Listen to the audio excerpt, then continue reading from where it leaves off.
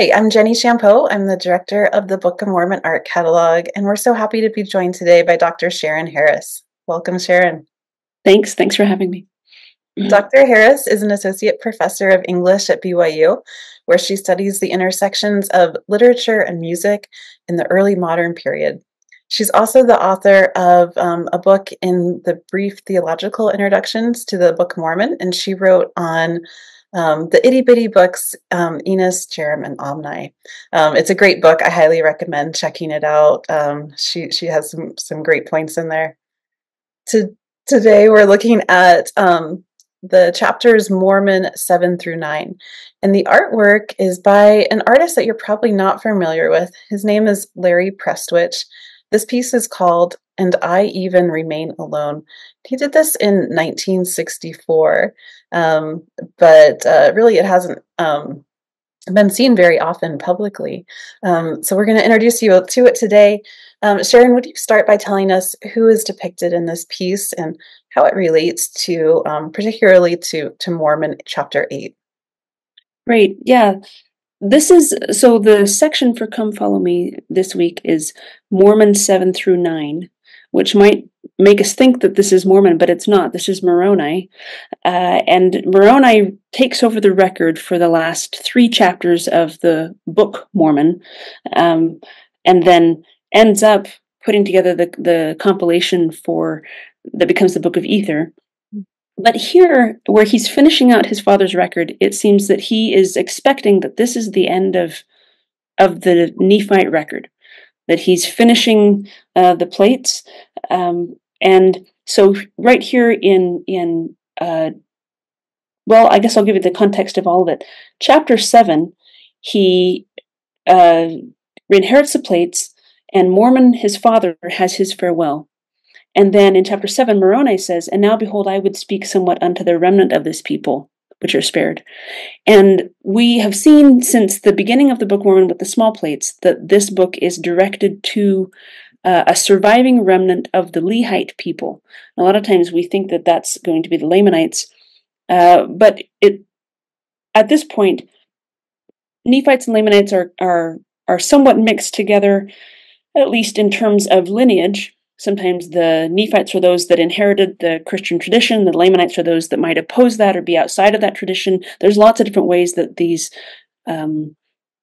identities become crossed. And now we're several hundred years past the coming of Christ. And so Moroni is watching that the Lamanites are going to destroy his people. And as we'll see with this artwork, it gets to where there are no Nephites left except for him. And so he, in the record, is turning to face his audience. If you've heard about in film breaking the fourth wall, where usually the film is recording the interactions of the people on film or the characters, but you'll get something like in the TV show The Office, or there's a famous example from Hitchcock's Rear Window or something, where somebody turns and looks right at the camera. Yeah. And this is kind of what Moroni is doing here.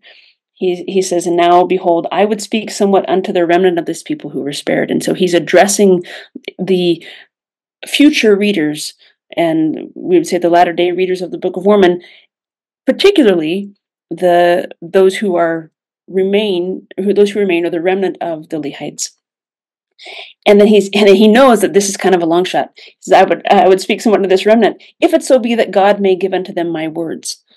If this survives and it gets into their hands, that they may know the things of their fathers. Yea, I speak unto you, ye remnant of the house of Israel. And this is the words which I speak. Know ye that ye are of the house of Israel. In some respects, I think this is such a striking address. What would it be like if you found out that you were part of a family that you didn't know that you were part of, right? Or if you were part of this heritage. I mean, we've heard stories about this, or maybe somebody who's separated from their family when they're young or something like this, and then they find out who they are. Maybe there are some differences, but in some respects, that's what Moroni is trying to say. He's saying, I'm speaking to you. Did you know that you're part of this covenant? Mm-hmm. he is saying, know you that the house of Israel, know that you must come unto repentance, or you cannot be saved. Know that you must lay down your weapons of war. You must come to the knowledge of your fathers and repent and believe in Jesus Christ, that he is the Son of God. This is all chapter 7, verses 1 through 5. And he testifies of Christ, and he then in verse 8 invites the people he's addressing. This is what the hope of the record is intended for. Therefore repent and be baptized in the name of Jesus, and lay hold upon the gospel of Christ, which shall be set before you. Not only in this record, but also in the record which shall come unto the Gentiles from the Jews. And so he's quite overtly saying this is intended to come together with the Bible, and testify of Christ and gather together this covenant people of Israel. And then I love this. He says, this is written for the intent that you may believe that. So if this record is here so that you can believe the Bible is to reinforce this record, and it is an attempt to gather this covenant people, this covenant family together. And then you'll know that you're a remnant of the seed of Jacob, a remnant of the Lehites. And then you can follow the example of Jesus and be baptized and receive the Holy Ghost. All of this is chapter 7. Okay. So that's kind of the prelude. Right. But then where do we get to this image here? He says, behold, and he names himself, behold, I, Moroni, do finish the record of my father, and I have a few things to write. And he explains that there was a great and tremendous battle at Cumorah. And he says in verse 3, and my father also was killed by them. Mm-hmm. And then we get the title of this image, and even I remain alone. Mm-hmm. And so everybody else has been killed, and he's the sole survivor, and he's running from those that are hunting him and trying to keep track of the records and preserve them and write a few things, if he can, before he dies. Right. Yeah. Thank you, Sharon. That I really like the emphasis on the record and the way it reminds us of our past and our heritage, but also there's this sort of future-looking project with the record too.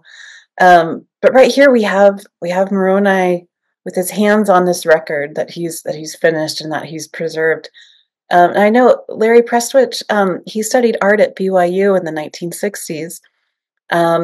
There he got involved with the artists that were working in the art and belief movement.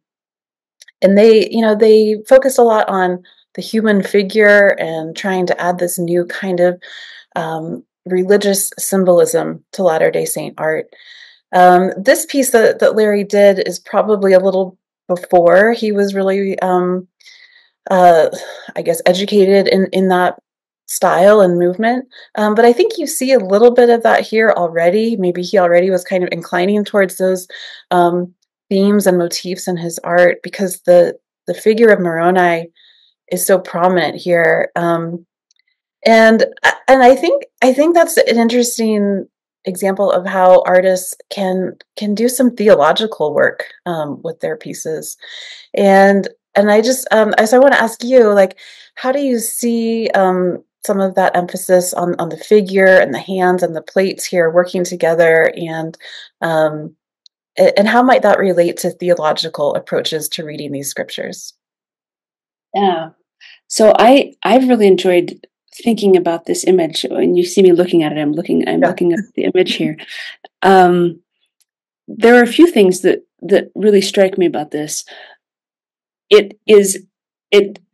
The image comes through a contrast, right? Through the shadow and the light. It's monochromatic. You have, it's a charcoal image, right? So you have where you have the charcoal and then where you don't, and that's what comprises the image. And this shadow and light creates, I think, in some respects, kind of a sense of emptiness or hollowness. Yeah. It looks as though he's seated on a log, and it looks like it might be a hollowed out log.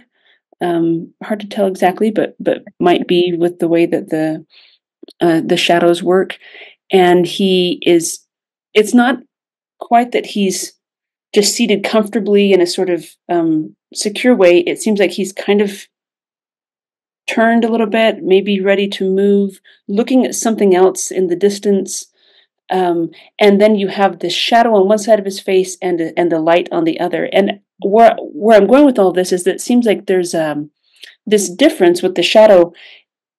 There's a hollowness and a kind of it's all a play of what's there and then what is empty space to create this image, Mhm. which I think is really interesting for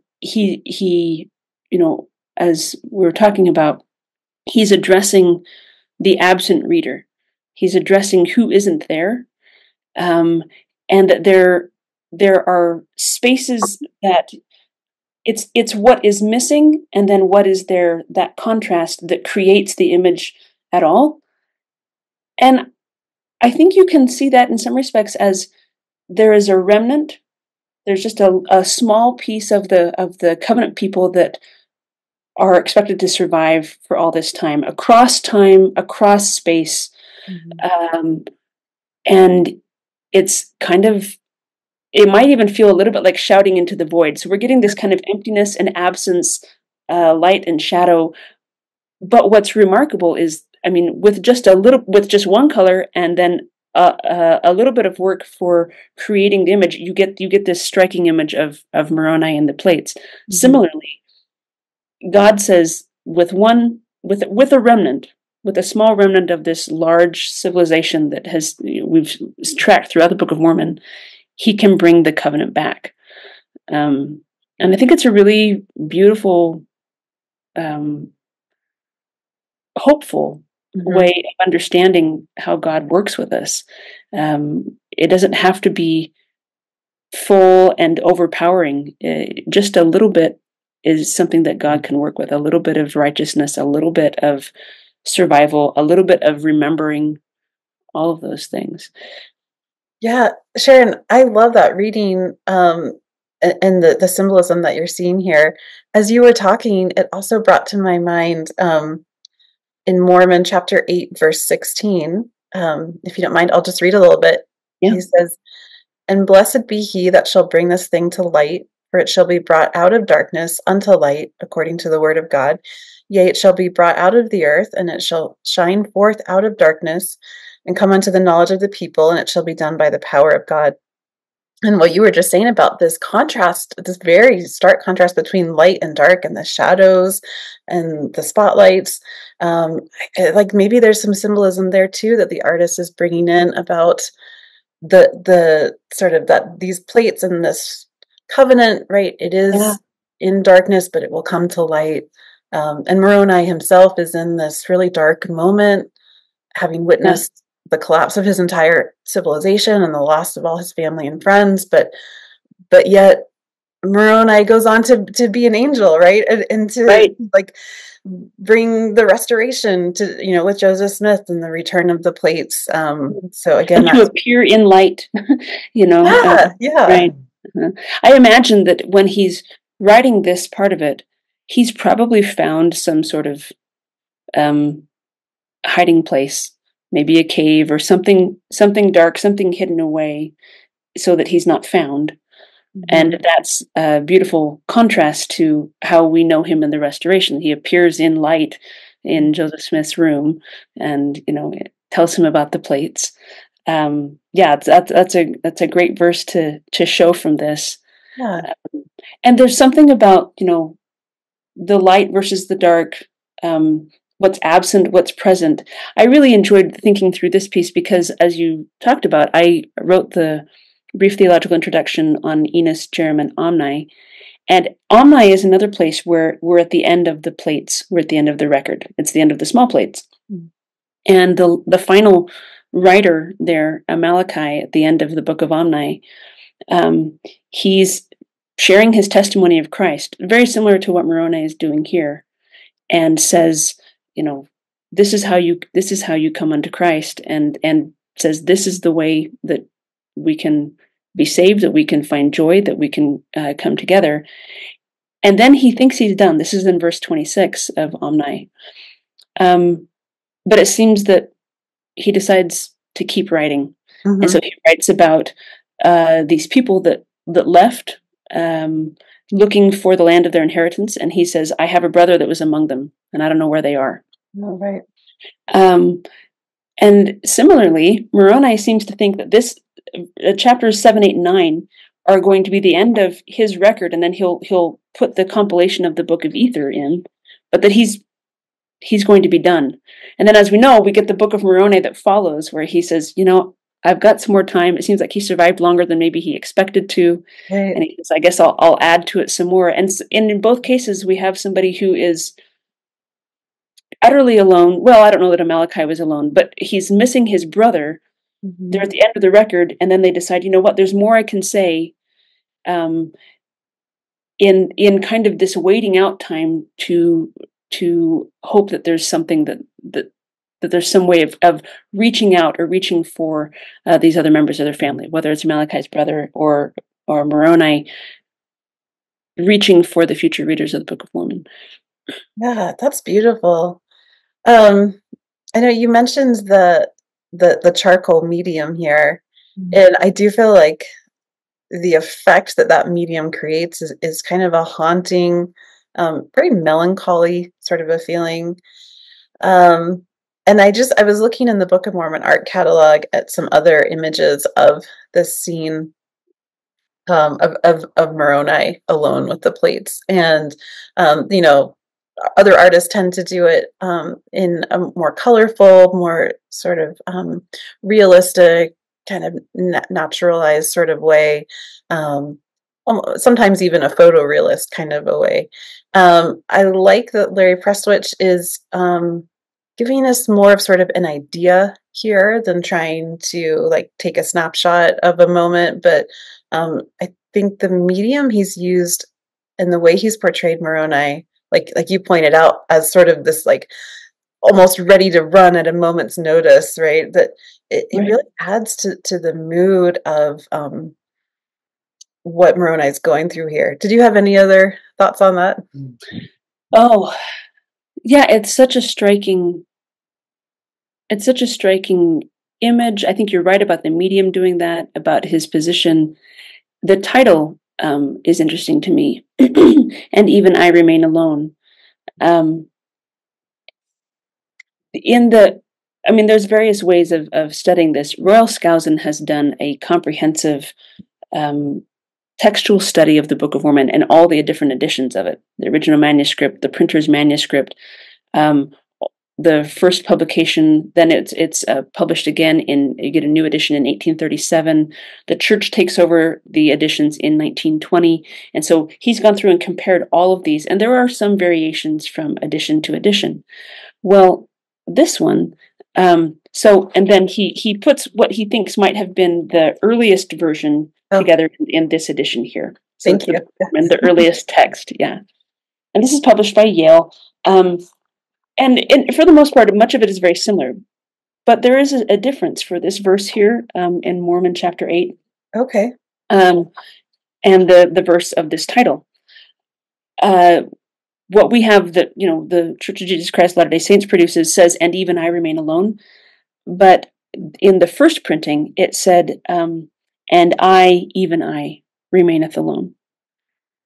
And so there's this repetition of the I, even I, and it seems like you can feel the hauntingness of it, and also the solitariness of it. That everything else there's no one else here, even I, and it's all kind of collapsed into this lonely, wandering solo figure. Mhm. Um, uh, and I think, I mean, obviously, Royal Skousen hadn't done this work yet, and Larry Prestwich is using the title from the verse that he has. But there's something, I think, with a lot of pathos Mhm. to think about this. With the first version of this verse was, "I, even I, remaineth alone," and that emphasis of "it's just me" in this verse, I feel like you get from the image as well. Yeah, fascinating. Yeah. And it helps me, I feel like, relate a little bit in my own life when there are times when I feel alone or I don't know, betrayed, right? That I know that other prophets, prophets and other people in the scriptures have gone through that, and that Christ was still with them through that. Right, right. And he says in chapter 9, so just a little bit later in the section for this week, um, he, let's see, yeah, in verse 11, he says, "But behold, I will show unto you a God of miracles." Mm. Um, and even as he's completely alone, he's watched his father be killed, he's watched his entire civilization be destroyed.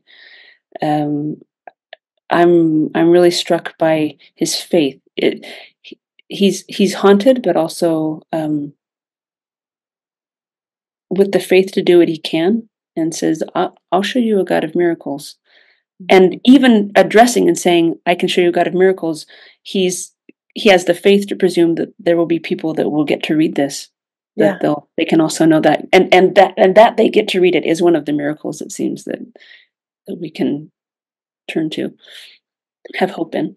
Yeah, beautiful. Dr. Harris, thank you so much for joining us today. I really appreciated you walking us through these chapters, and I think the artwork really helped bring it alive for me. Thank you. Yeah, thank you.